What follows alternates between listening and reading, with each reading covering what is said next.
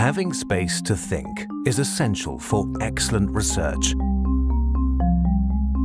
Research is about asking questions and seeking answers by thinking laterally. How does a virus find its way into a cell?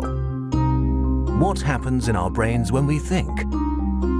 Which joint functions influence the way we move? These are all questions that researchers are exploring at Humboldt-Universität. Solving these questions requires networked thinking and interdisciplinary research opportunities. In order to successfully promote its young researchers, Humboldt-Universität offers a comprehensive funding program that goes right up to the junior professorship level. But effective support for young researchers must already begin during their first degree programs. The interdisciplinary education is important and also challenging because the problems that the students have to solve in the future will also be more and more complicated. They have to learn how to deal with different challenges, but also how to understand people coming from different fields and bringing in different expertises. Humboldt-Universität has existed as a comprehensive university for 200 years now. Today, its 3 campuses create an academic network that spans the city of Berlin. On Campus Nord, life scientists work in close proximity to the Charité University Hospital. Campus Mitte, in the heart of the city, is the oldest of the 3 locations. It's home to the humanities, the social sciences, economics and law. Campus Adlershof is located in southeast Berlin. It's part of Adlershof, Berlin's leading science, business and media location. The site brings together 6 of Humboldt's scientific departments, 11 non-university research institutes and many technology companies. Autonomous flying robots are the focus of a research project of the Cognitive Robotics Group at Campus Adlershof.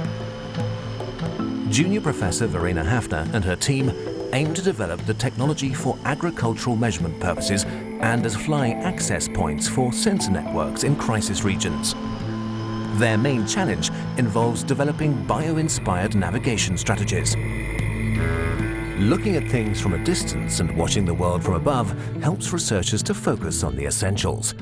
Here in the Department of Geography, analyzing satellite images is just one of the many building blocks that make up the Integrative Research Institute on the Great Transformations of Human Environmental Systems, known as ERITHESIS for short.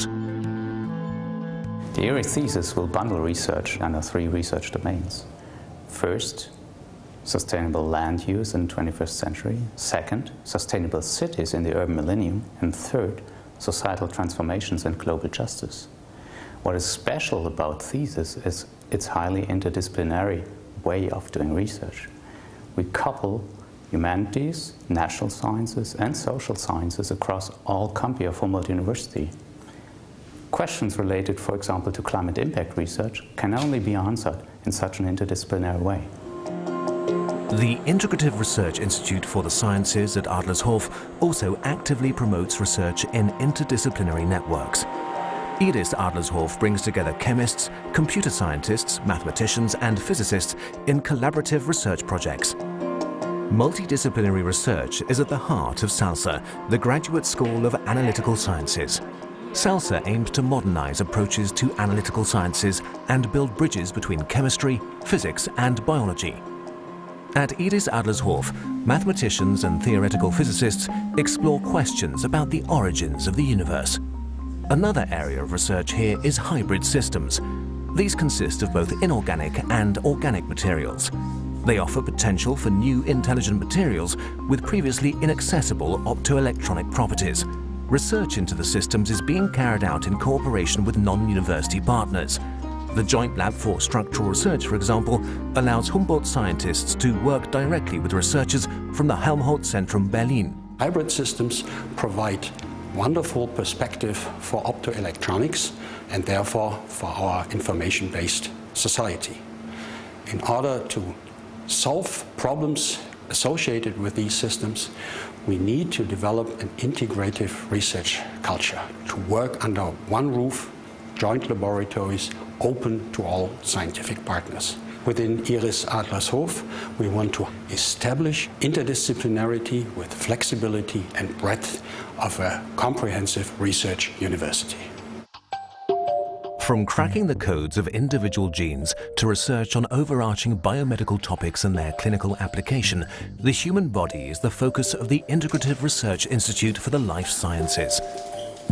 At this Campus Nord location, researchers from Humboldt-Universität, the Charité and the Max Delbruck Center work together. At the Bernstein Center, researchers working in interdisciplinary research groups measure neuronal activity to decode thought patterns of the brain. Observations of the human brain are a key element of the research work at the center. Clinical application completes the cycle of research into the life sciences. The exciting idea behind the Institute of Integrative Research for Life Sciences that we can use complementary approaches, theoretical and experimental one, to study from a single molecule in this living cell to the whole organism, that means human being, and to address biomedical problems in order to develop new drugs, new strategies to prevent infection by influenza virus, for instance. Many research projects depend on images, microscopic images, diagrams, animations, or visualizations. These images help researchers to understand their findings.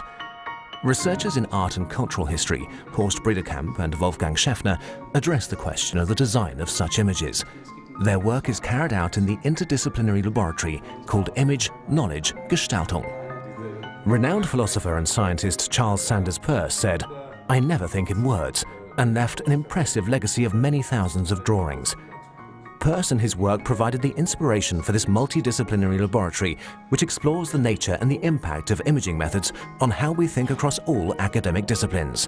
The aim is a kind of enlightenment to understand the complexity of the process of visualization in the sciences and beyond. And the second step, and that is, as far as I see, completely new, is that we do not only would like to analyze these objects of Gestaltung, but we would like to produce them. We hope that after the discussions in our laboratory, we will find new ways of visualization which would define a new level of precision, of reflection, etc., and maybe also of beauty. enabling research excellence. This is how Humboldt-Universität has defined its path into the future.